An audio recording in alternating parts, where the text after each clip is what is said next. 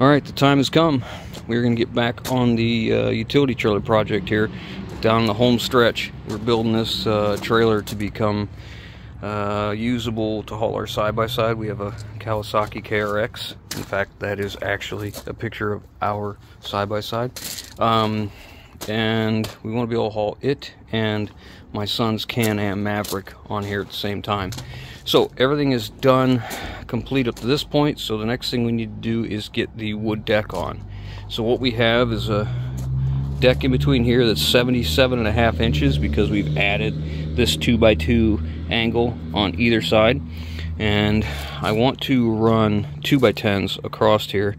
And for those of you doing the quick math, 2x10s, 9 1/4 times 9 of them. Obviously it is way too wide, but I have a plan for that. A lot of times guys will just cut the center one a strip narrower. I don't want that. I'd like them to be all the same exact width all the way through. So we're going to go ahead and get started on that. I got an idea or two, and we'll see if it works. If you want to see this playlist, it's a very long process.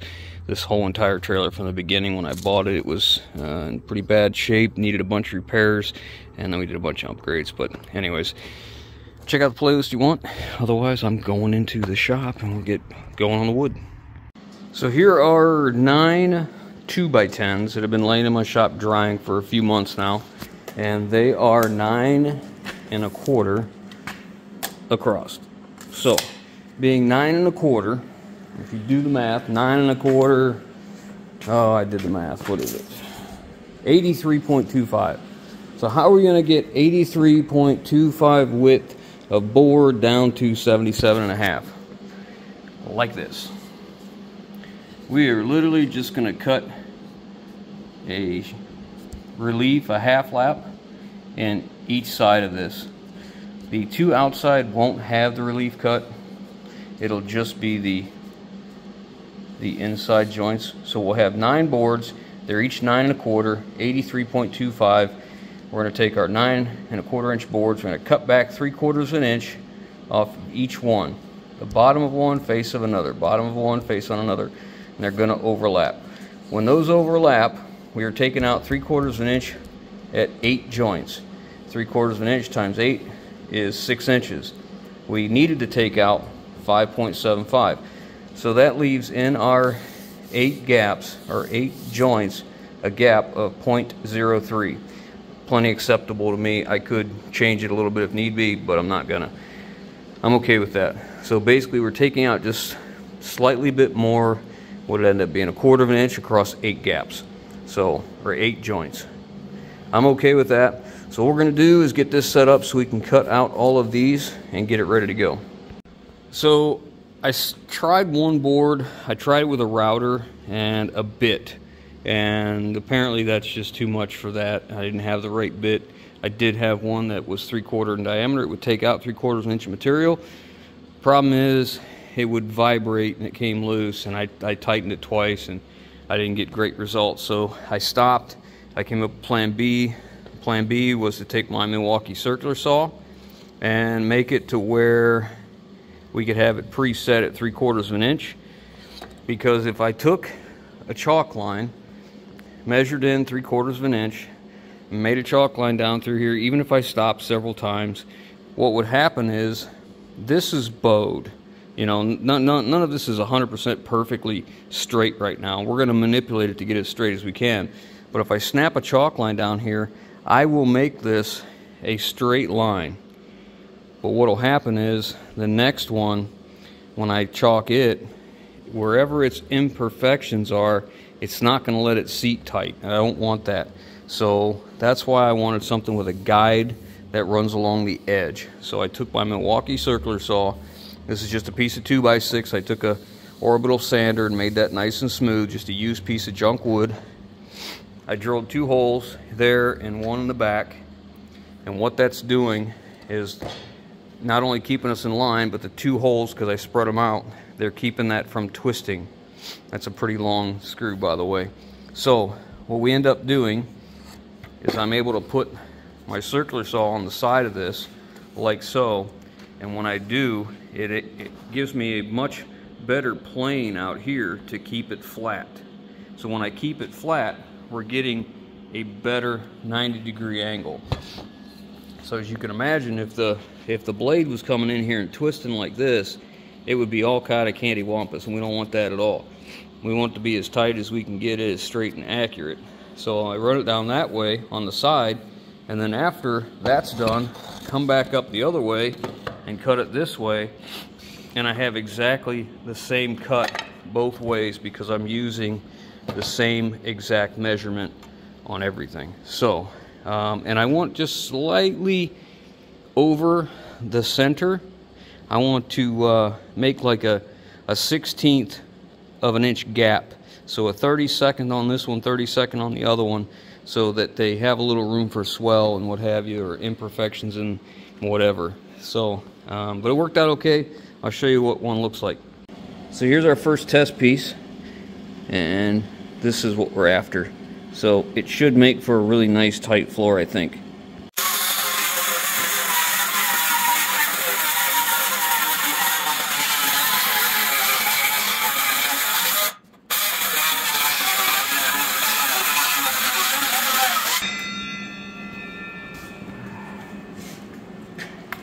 So do you want to explain what you're doing? I didn't explain anything because they wouldn't be able to hear me with the saw going on. So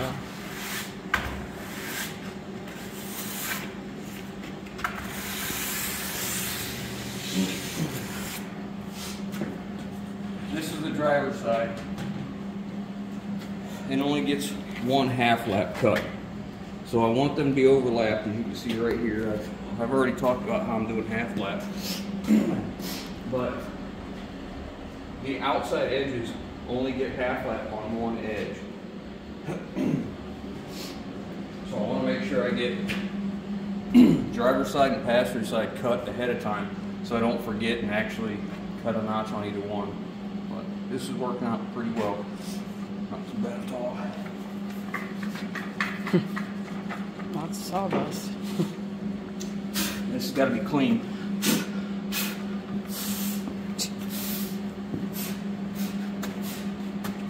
Who needs an air hose when you have him? I could have fired up the air compressor, but I just said who needs an air hose when you have you? this way allows it to sit flat. It'd be nice to have a handle here. I think I have some those metal handles with 2 screws somewhere. I think, yeah, somewhere. That would be helpful. That's our life story somewhere. Yeah. But anyway, this is working out okay.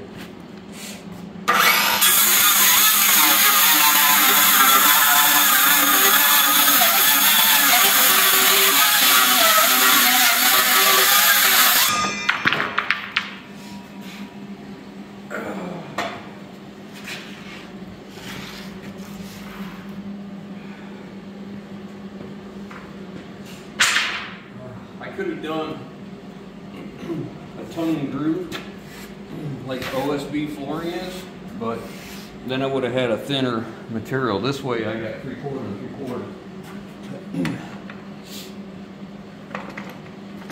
Just the passenger side done.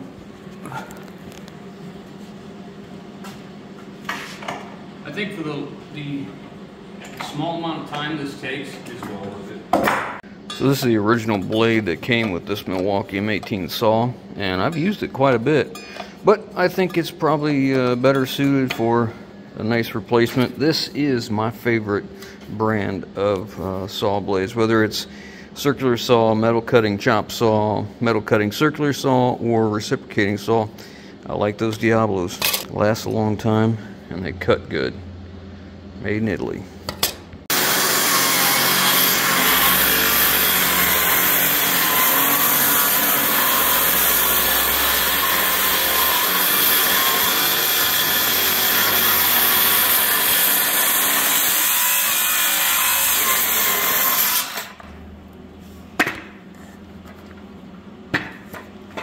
That's the last cut. We got the rest of these done over here. However, he was expecting to get his screws today or tomorrow, but now it's like, what, next week? Yeah. Darn Amazon, they're bad about that. You know, it's typical Amazon. Yeah. Show you when you're looking at it, it says estimated delivery date, this day to this day. As soon as you click pay, it changes. However, my steamer came like 4 days early, so I was thrilled about that. So as we're doing this, somebody's talking about some other wood project. I need a bed for my strawberries. He didn't have time last year, so I threw them in a kiddie pool, and they are way too crowded, and the rabbits ate them, the tops of them, and yeah. So I need something made out of wood with a lid to keep Look, you can tell the difference. The rabbits and stuff out. You can tell the difference in the saw blade because look, it's throwing out curls instead of just dust like the other blade was. Yeah. So this is the last one, and I had to go pick this one up from Home Depot because my first test one, the router didn't work real well and it boogered up. I wasn't happy with it, so this was a $45 mistake. Well, $35 because the blade was $11. But no, we'll use that for my strawberry bed. yeah, it's okay. Yeah. It's not wasted. It's just I guess go in inventory for your next project. Yeah. Then we want to build something else. Yeah. What else you want to build? A lot of people won't be interested in seeing that, but yeah, that probably, I don't think we'll even put that on this channel, but we're gonna build. All right, let's look at that truck. So imagine a removable truck camper that can go on that truck, 12 feet, 11 or 12 feet long, with an overhang up top big enough for a queen bed, and able to be removed from this truck, put on my, you guys haven't seen in a long time.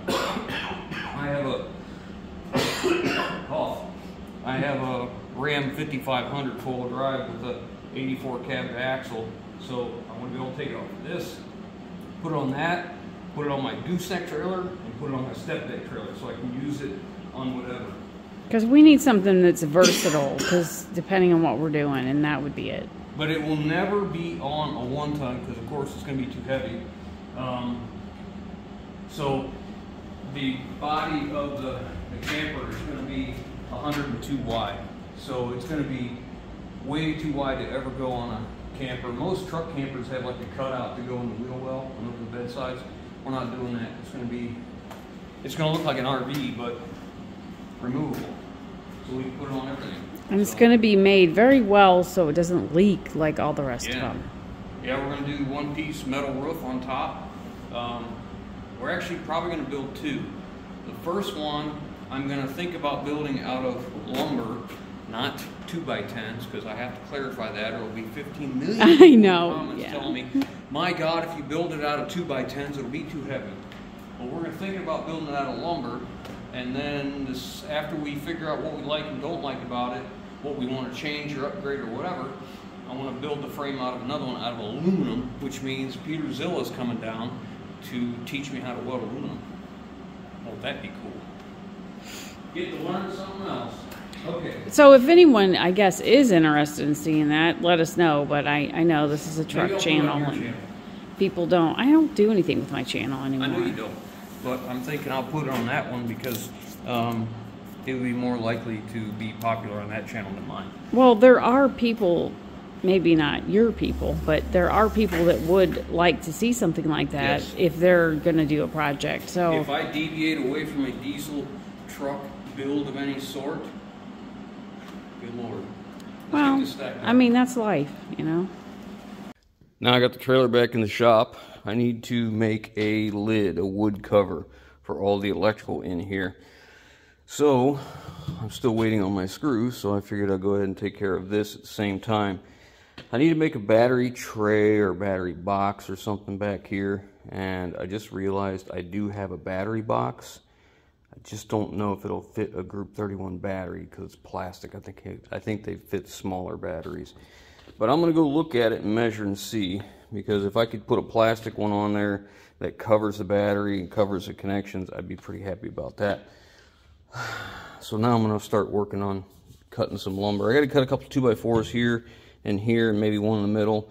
We'll put our wood OSB on top of it, and on this side I'm gonna make it so it lifts out.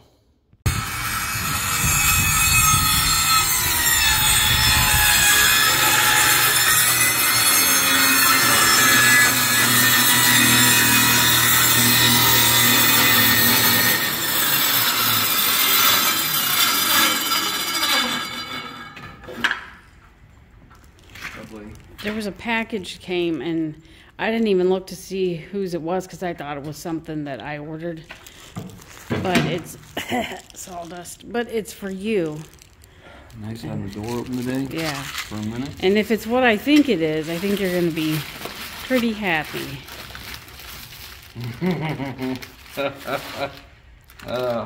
Because every single... This has got to be Bill Speck. I don't know. This has to be every Bill single Speck. time you use that heat gun, you say, I need to get those, but I keep forgetting. Yeah. These are the deflectors for the Milwaukee heat gun. These hook onto it and guide the air. So like this one here, you can put your wire in there for heat shrink. This one more. Nice. Yeah, go grab that gun. I'll show you what I mean. Okay.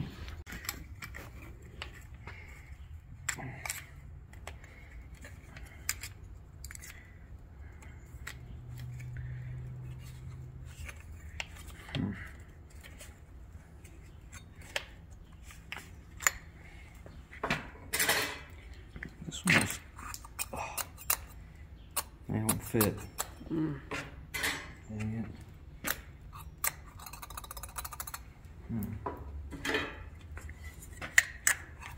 That one, no, it won't stay here. Well, it looks like you can squeeze it tighter on the sides. Yeah, that one I can squeeze. Take one inside the other, maybe.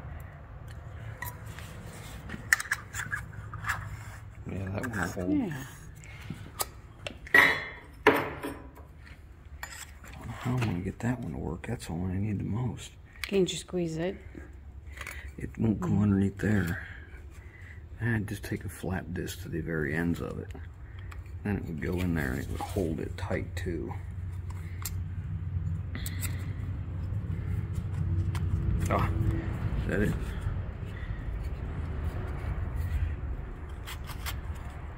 Yeah, that's in there. Just operator error. Yeah, so I can bend that up tighter because I would like it to kind of loop. I'll probably take my handbrake and put like a bend here and make it a little stiff. Oh yeah, it's so much better. Because then you can get it concentrated. This one might be good too because it'll let it lay down in there. Oh yeah. That's a daisy. That's got to be Bill Speck, isn't it? I don't know, honey. There's no note, and it came right to our house. It had, yeah. So it has to be Bill. So Bill, thanks again. Crazy man. It's like the most thoughtful person ever. I'd wanted to order this, and I just kept forgetting. It'd be the last thing on my mind when I was going in the house from the shop, and by the time I made it to the shop, old age was taking over, and I'd forgotten. So. Put these two together so I know where they're at. Okay. Thanks, Bill. Yeah, thank you. That was very nice.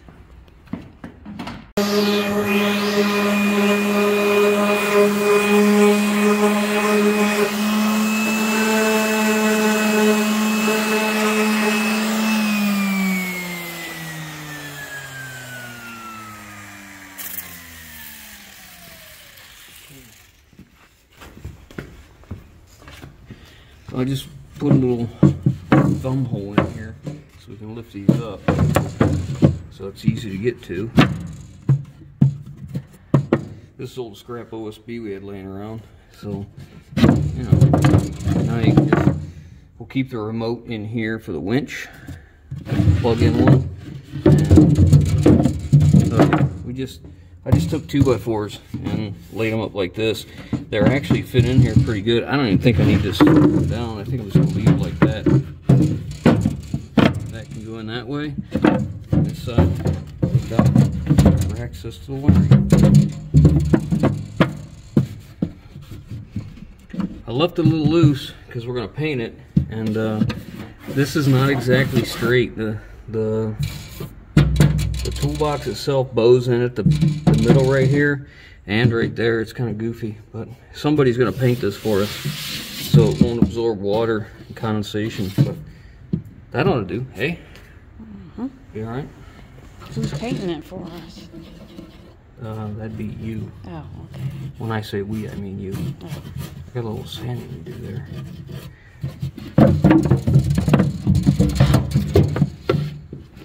We're not gonna hook up this remote yet because I haven't got what I'm looking for. I'm looking for a particular remote. I want to set it up so we have a quick connect inside here, and I was gonna put like a 4-pin trailer connector out here. I just don't want anything out in the weather that's going to corrode. So I think I'm going to use like a trailer plug here, a 4-pin, and just put it on here and run the trailer wiring, I guess, to a remote.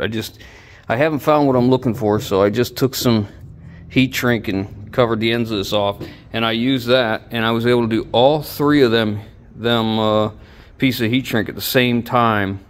And it took about what it used to take to just do one of them. So definitely need this if you're gonna run doing it for solder, heat shrink. Yeah, that. Anyways, my wife's going to get her primer. She's gonna get this all ready to paint, and I'm gonna move on to the decking because my screws came today.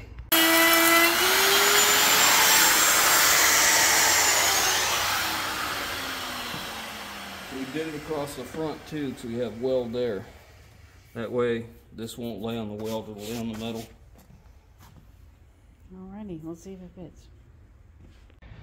Alright, we're getting our boards in, and that relief on the bottom is because there's a weld right here. So we're letting it give us a relief so the boards will all sit flat here as well as down here. However, just like we expected, our boards have bowed from sitting, changing moisture, what have you. Not the end of the world. We'll get it. We'll probably take a ratchet strap, squeeze them together when we're ready. I'd like to fit them all the way across before I decide, to pull them tight, because I think I'm gonna end up with like a 1/4-inch gap too wide, and I'm gonna use that to my advantage and when I set the gaps here.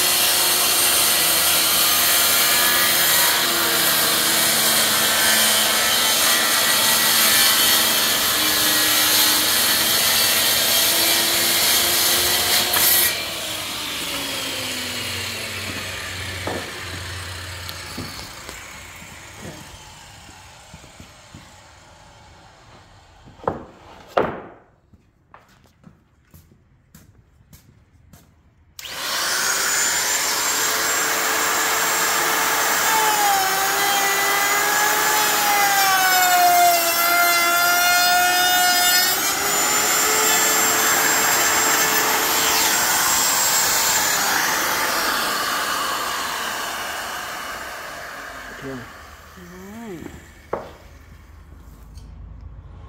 We're getting there.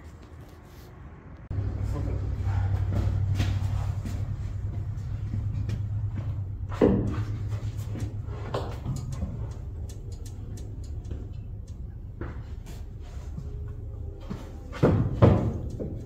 on, slide out here. Keep going. Out, out, out, out, out. Now put it in. Slide it across.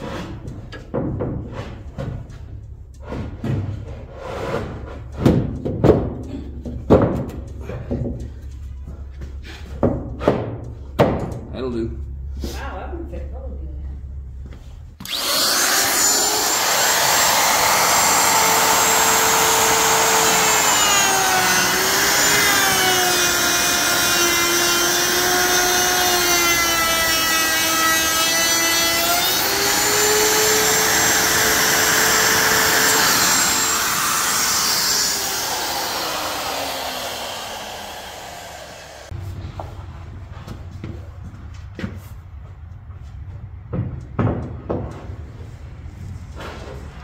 going. Get it.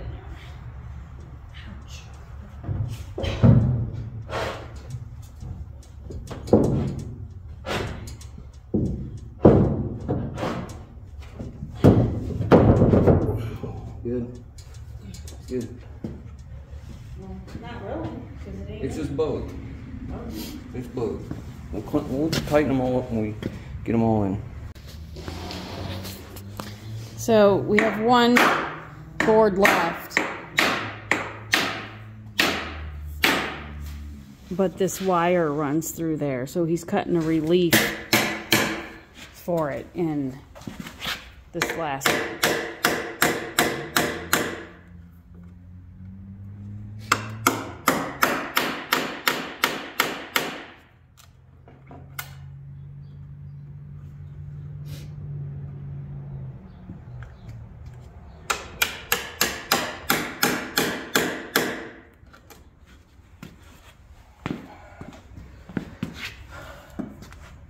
Done this a bunch of better ways.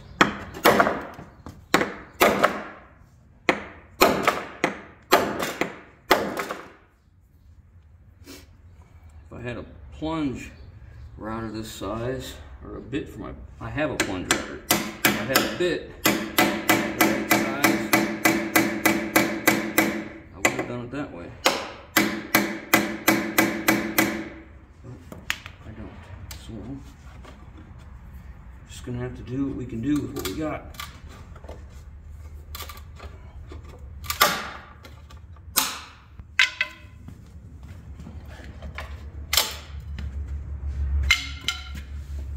I cut slightly past so that this wouldn't be an issue in here where I'm not able to get it cleaned.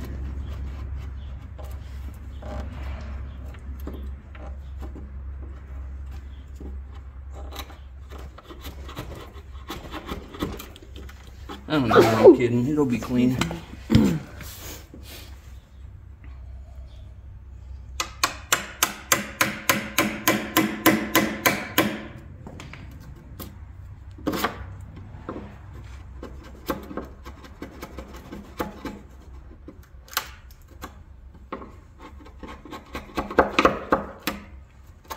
That'll do.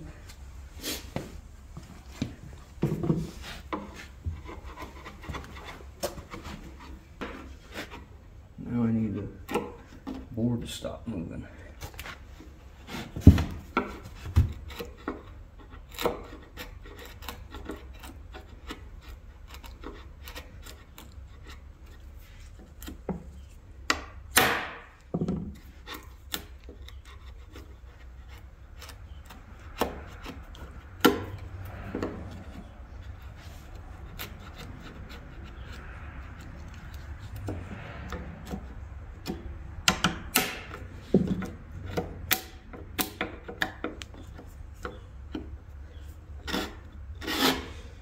I can live with that.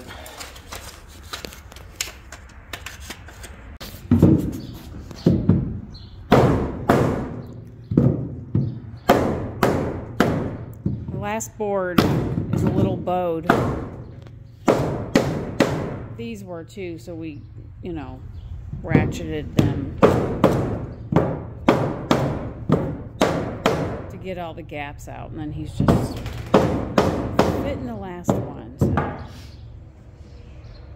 I think we're there. I think we are there. Not bad. The front's pretty decent except for one of them. And I got one that hopefully I can move forward. We were tapping it and I tapped it a little too hard. I don't know if we're gonna get it in there or not. We'll see. So I thought about this overnight, and I think what I'm going to do is just leave it just the way it is, and I'm not going to try and squeeze everything super tight. I'm concerned that as this gets wet and it begins to swell, it might push against the edges and maybe curl up, and I don't want that. So I think what we're going to do is let it relax, and if we have some gaps here and there, I'm just going to go with it. I'm not going to be overly concerned with it. It's still just a trailer. I have to keep telling myself that. say this DeWalt bit does not work as well as that Milwaukee until I broke the Milwaukee. Yeah.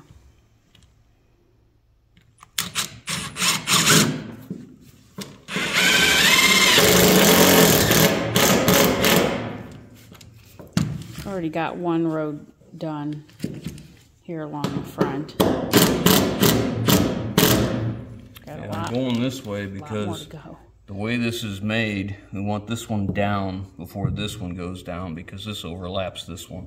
So we're working that way. And I'm drilling them and screwing them at that time so that we know they're flat as we go back. And it won't move.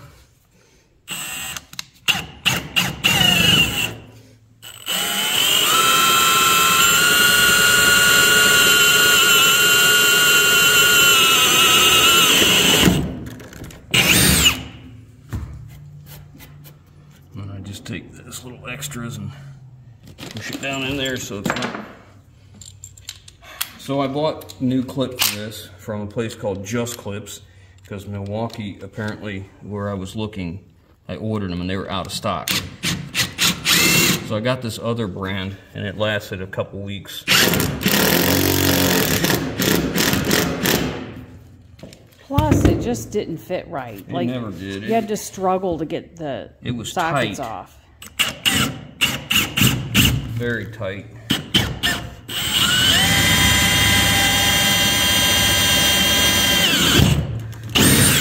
I don't expect to be able to get this all done with one bit.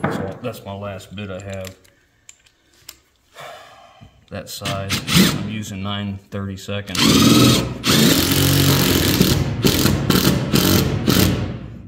And I'm making it just below the surface, and then we'll check it again afterwards because as we use it the first time, it'll probably, some of these boards will sink a little bit maybe and settle.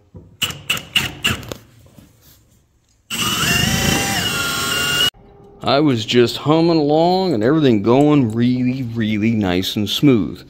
Only two problems. One is I went to put my board in there and I got a little too carried away tapping it in place with a hammer that I probably shouldn't have. And I broke the flange on it. So I'm going to go get another board. We're going to get that one cut. And that's the one that needs a relief for the wire, of course.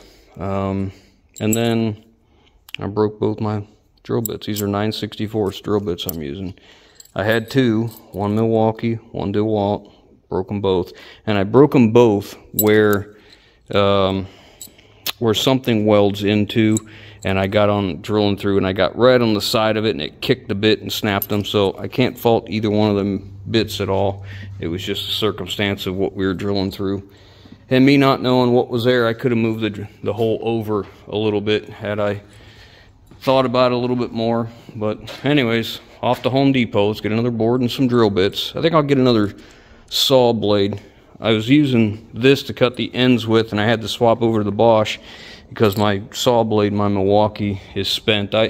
We used that one, I think, on the chicken coop. That built the whole chicken coop, and I don't know how many things before that. But oh well. I just got back from Home Depot, searching through their lumber, and it is all green and wet. This thing weighs probably 3 times what the other ones do. So if I put this in here, as green as it is, and green meaning there's still moisture in it, not rainwater, but actual moisture from the tree itself. If I put it in there, it's going to shrink. And when it shrinks, I'm going to have big gaps. And I don't want that. So we're going to run to Home or Lowe's now and see if they have anything drier, because this is, yeah, it is what it is. I don't want to put this in here just for sake of saying the trailer's done, because then later I'm going to be pulling all them screws out and changing that board out. So let's go to Lowe's and see what they got. Since that was so wet, we went to Home Depot or Lowe's, and we found 2 that were very dry and in good shape. So we bought 2. That way, if I make another mistake, let's hope I don't, that we're not screwed and have to push this off. So now we got to get this one all cut up like the one that used to go right here. So I'm done drilling all the holes, and this is the first project I've used this Milwaukee drill on, and I love it. It is the 2904. Yeah, 2904-20 would be just the drill. 2904-22 is the kit, the blow molded case, the charger, and the 2 batteries and the handle, and these things here. Love it, absolutely love it. Brand new battery, 5 amp hour battery. We did almost 150 holes, and we only used 2 bars off that battery. I think that was pretty good. So I'm very, very pleased with this. And all my screws went in well, went in real good. We used 5/16 fasteners, trailer deck screws. You could probably use 1/4 inch. I chose 5/16 because I knew I was using a wide board, and I knew that I didn't want to put 3 screws in it, so I decided to go just a little bit bigger than standard. I don't think it matters. I'm pleased with how the deck turned out within reason. There's some things I don't like, and I'll talk about that now. When I had this apart, originally this trailer only had a cross member right in this area, and it went between where the C channel is. You can see the tongue comes back here and goes to the out of the frame. Well, there's no cross member here on either side, and I didn't put one in. I didn't think it was a big deal until I go to put screws in. Now I'm not happy about it. I wish I had. Not a big deal. Once this thing is dirty, I'll never even think about that again. Now, would I do the half lap deck again? Most definitely.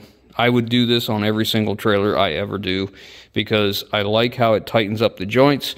Now, understand, we're probably still going to shrink a little bit once this sits in the sunshine outside in warm weather, and I'm okay with that, but we have that half lap. So not only did we make it to where almost the majority of our boards are the same width, except for the 2 outside ones, they're slightly wider, but we made a stronger floor. Would I screw down to every cross member again? Most definitely. Is it necessary? Certainly not. Most trailer manufacturers, they don't do anything in the back. They do this one. They would have skipped this one. They would have hit this one. They would have skipped that one. They would have done this one. They would have skipped this one and done this one and ran a piece of angle iron across there and called it a day. I like it tied into every cross member because I think it's a stronger deck. I think when you tie everything together like this, it's like a house of cards. Every little extra bit you add of strength, you're just doing that. As far as the trailer overall, would I do this project again? No. No, I most certainly would not. And I'll tell you, here's the reasons. We fought this last board here, and I had to skim off the outside edge because if you guys remember, everybody saw this trailer from the beginning. This trailer is not square. This front leg here, right at that upright right here, it takes a hard kick out. It is not square. And you can see how the upright right here tilts in at the top and out at the bottom. And the same thing over here. This side kicks that way at the bottom and out at the top. And I have fought that the entire build. Everything was a problem because of a lot of problems because of that, I'll say. So would I do this again? Certainly not. I would just go buy the steel and I would build it from scratch the way I want it to build, because for the amount of time and effort I have in this trailer, taking apart, finding more things wrong, more wrong, and then actually basically almost rebuilding the total trailer, I could have built something that I really preferred for less. I usually don't talk about money in these projects because, you know, most everything I have is for sale. We have no intention of selling this trailer. I currently have $5,600, and I'm not counting the extra lumber that'll get used for something else. I'm talking about actually used on this. I have almost $5,700 in this trailer. Is that too much? I guess it depends on what you think. I'm happy with it. It'll do everything that we have intended for it. We are done with the trailer right now. I have to put the fair lead back on, but I need to get bolts. Someone had 3/8 bolts and 7/16 holes, so I'll get a couple bolts and get that fixed up. And then the next thing you'll probably see on this trailer will be when we start building what we're going to use these two uprights for. And I'm not going to go into that. It'll be just more time on the video, but that'll be next. But for all intents and purposes right now, it's finished. We're going to go set it in the other part of the building, and or in another building. We're going to let all this dry up. My wife's going to decide if she wants to stain the floor or not. And it should be ready to go. I have to do something with a battery box here. I'm just not decided, so I'm not doing anything right now. So I hope you guys enjoyed this project and this video. Thanks for watching, and we'll catch you on the next one.